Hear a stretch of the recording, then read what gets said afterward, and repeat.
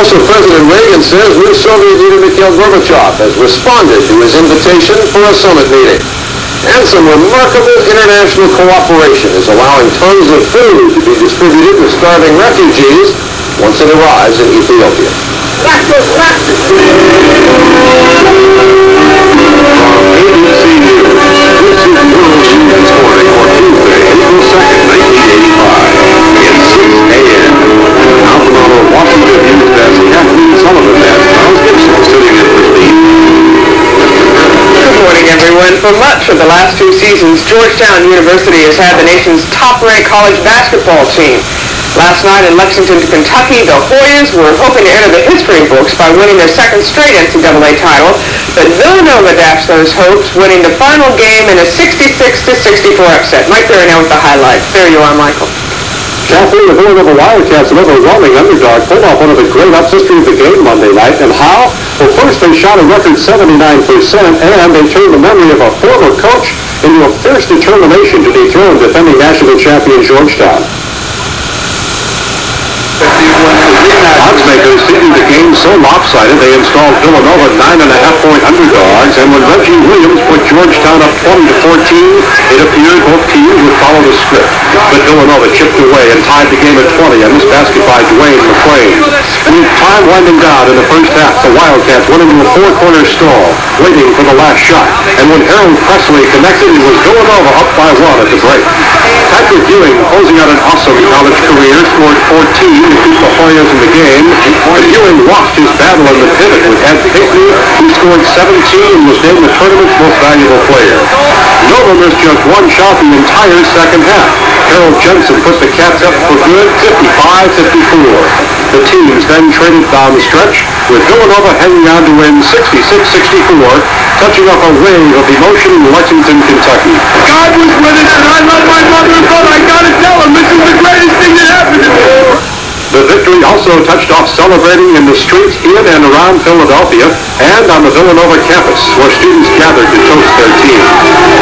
Villanova made it to the Final Four once before in 1939, coached by Al Severance, who was in Lexington for the big game yesterday. Before the game, Severance died. Villanova dedicated its effort to his memory. Charlie? In the top of the news this morning, Japan has sharp words for a Senate committee's approval of a bill that pushes for the opening of Japanese markets to American goods. Also, General Dynamics insists that it has played fair with the government on defense contracts despite being accused of keeping 2 sets of books. And modern sailors are preparing to reenact the voyage of some of America's first settlers. This morning for Wednesday, April 3rd, 1985. It's 6 a.m. Now from our Washington News desk, Kathleen Sullivan and Charles Gibson, sitting in for Steve Bell. Good morning, everyone. Japan is charging this morning that a new bill in the U.S. Senate not only discriminates against Japan, but poses a threat to the entire free trade system. More American products. Our goal here is to open up Japanese markets. That's the goal. Our goal is not to somehow, vindicate our manhood by Japan bashing. Sony has told his parliament he made no new proposals to the United States on trade issues.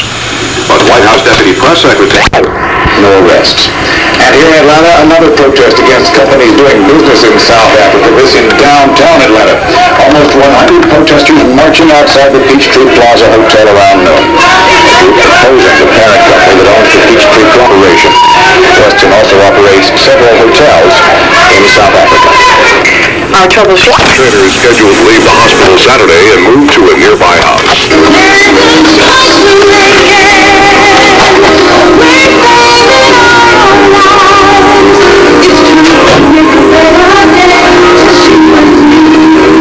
They put it in the stores on Monday. By Tuesday, it was gone. 1 day is all it took for the We Are the World album to sell 500,000 copies and be certified gold.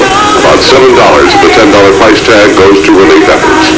With the top stories, I'm Mike Allen.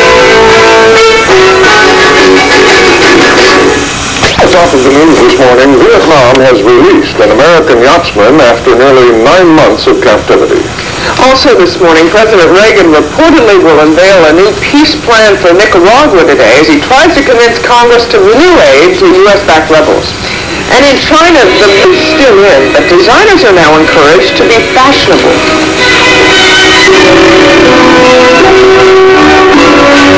From ABC News, this is World News This Morning for Thursday, April 4th, 1985. It's 6 a.m. Now from our Washington News Desk, Steve Bell and Kathleen Sullivan. Good morning, everyone. An American held captive in Vietnam for nearly 9 months is on his way back home today. William Mathers of New York was arrested last year when he accidentally sailed his boat into Vietnamese waters. Mathers was released this morning and placed on a flight to Thailand, and he talked to ABC News during that flight. I retrieved all right. I had the policy there. We're dead in the water. The plan under consideration would call for a ceasefire, withdrawal of all foreign forces. That means that the real problem is not production in his country, but consumption in the United States, saying it's time the administration cracked down on the dealers who live here as well as the banks which launder their cash. Administration officials dismissed the criticism as designed for domestic consumption. Said one official, Betancourt is playing to public opinion at home, and we've got to let him. Deborah Potter, CBS. Thailand and Cambodia, where they have been fighting rebels opposed to the Vietnamese-backed government in Cambodia. A White House debate over U.S. policy in Nicaragua reported. With Terry Wood. Good evening. Monica has the day off. I'm Joe Becker. Well, the weather is bringing North Georgia both a blessing and a threat tonight. On one hand, the rain has eased with fire danger, but the weather has also brought us a tornado watch. We have Russ Minshew in the Weather Center right now with an update. Russ? We are very active here in the Weather Center, Terry. As a matter of fact, we didn't just get it influence around Atlanta, but a lot of the severe weather and very strong storms are moving in from the west. A tornado watch is in effect right now for portions of extreme northwest Georgia back into Alabama. That came from a small station not too far from here tonight. Don Hatcher live from our Rome Bureau with that story. Don. Andrea, thousands of radio stations threw their formats right out the window at 10:50 this morning to answer the request of two Rome DJs who wanted to see every station at the same time play We Are the People.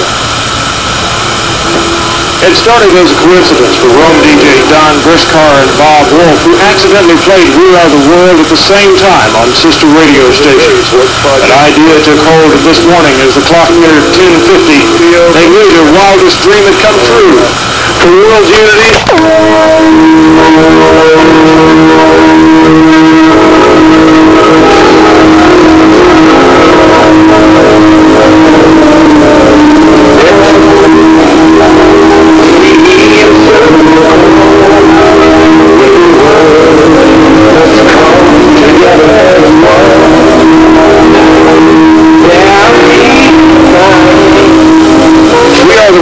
is a phenomenon. 46 singing stars uniting to raise money for Hungary and Africa. The scene in this small radio station was an emotional one for Briscar and Wolf, who knew that stations in 25 countries, including more than 6,000, they estimated in the United States, were picking up their hope for world unity at the same time. This has gotten bigger than I had anticipated. I was expecting excellent cooperation worldwide, especially with the agencies we have contacted. If I could go back 3.5 years and forget the damages and forget any of this and have the job and start over, I would be more satisfied than I am now.